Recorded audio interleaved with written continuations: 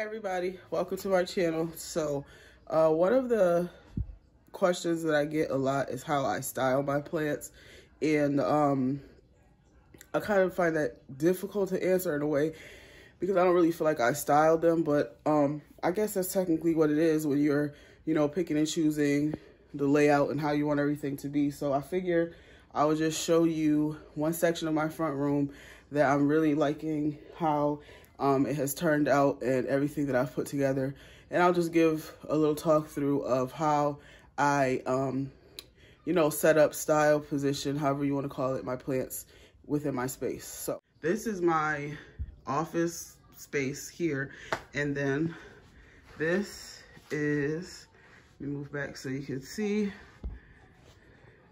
This is the wall that has the TV. So just come up closer here. So what I like to do when I am setting up my plants is I like to have different levels. And obviously by that, I mean different heights. So here you can see I have this Dieffenbachia here. It's elevated. And then here in this planter, I have my Cebu Blue Pothos, and that's down to a lower level. Now, I also like unique things in terms of like shapes or style of planter. My husband actually got this for me at a garage sale. I think it's actually an outdoor planter, and it has the piece where the basket can hang, and I had it that way for a while, but I put it down, took the basket off, and I put the plant down here because I wanted it to trail. As you can see, I need to start wrapping it. And so I have that. This is just a stand from Lowe's because I wanted some height. And so that's, I've had that for a while. That's bounced around from plant to plant. So I do that. And then here on my TV stand, I've kind of turned into like my propagation station. So I have these glass bud vases, and I use those obviously to propagate. And then I have this here, this like faux like milk glass farmhouse style. It says farm or home or something on the other side. I don't like the words, but I like the bottles. So I put that there with some propagations in it, and then I have some cuttings right here. This is a votive candle holder with burlap wrap. And I think, yes, my husband got me those two. And that's, those two things here are from, as well as these, they're from Dollar General.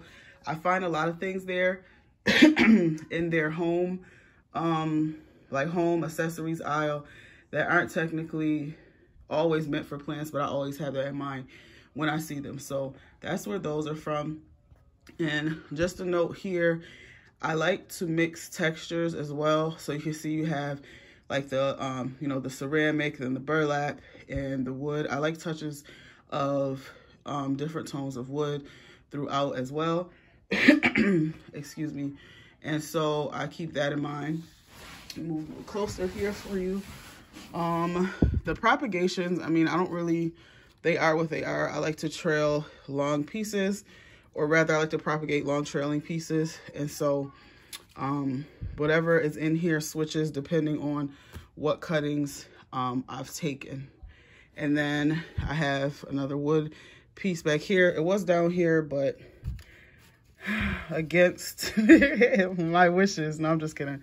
My husband has to have a spot for his game, so I put that back there. Now, these are some of like my favorite little sections up here. Of course, you know, I have the picture of me and my family.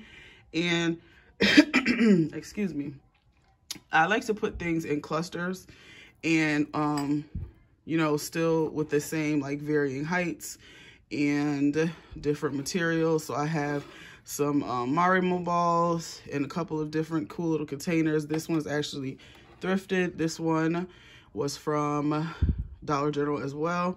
This one here is from Dollar General. It's actually an oil diffuser, but it looks like a little, which one is that supposed to be? I know the scent is vanilla. So I put that there because I like the smell and I like the way it looks.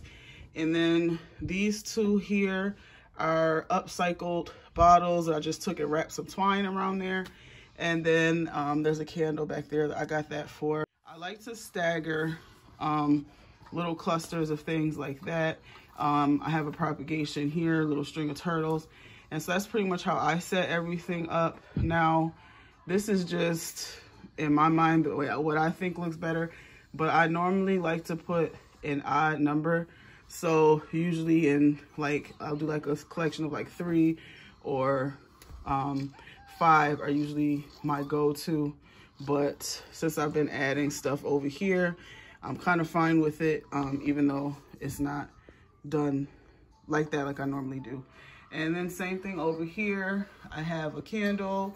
My hydrometer is back there. This is actually an oil burner that I use, and I like the color of that. This was gifted to me by my mother, and I intend for it to be a terrarium. I haven't found the perfect plant for it yet, so it sits there just like that. And then I do have a propagation back there. And then moving over this way, I have my huge anthurium, and it's on a wood stand.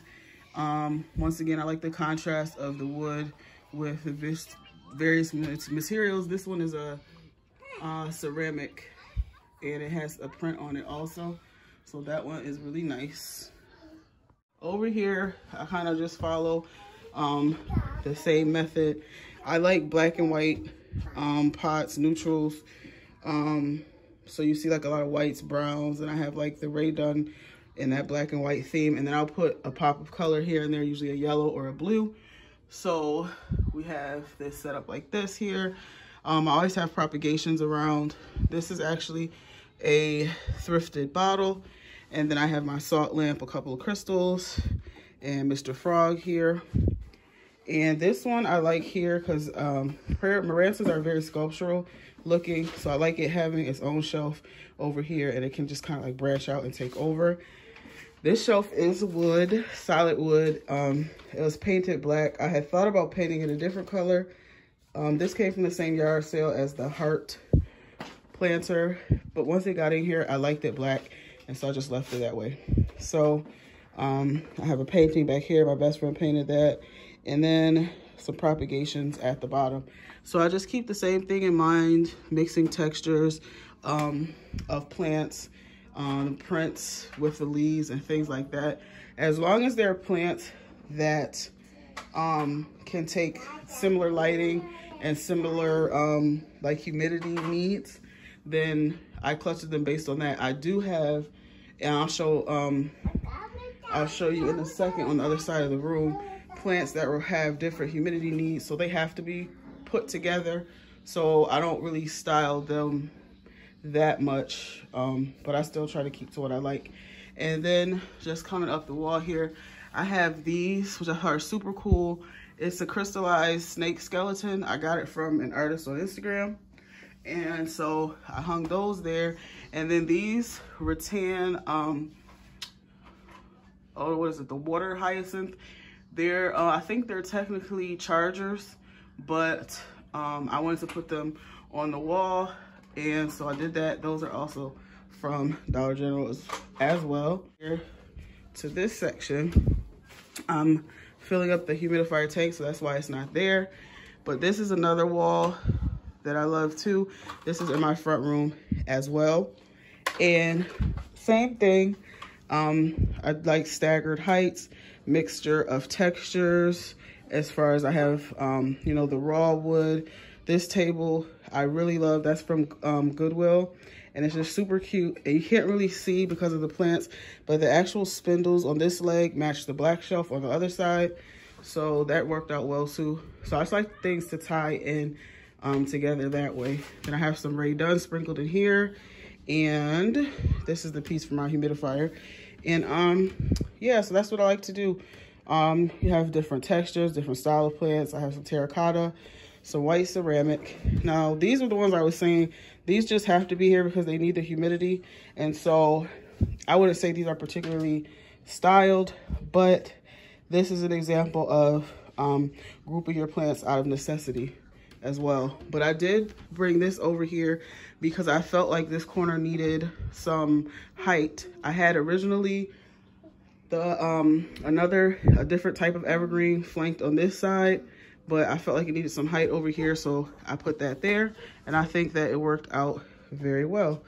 And what else? I have this wood sculpture.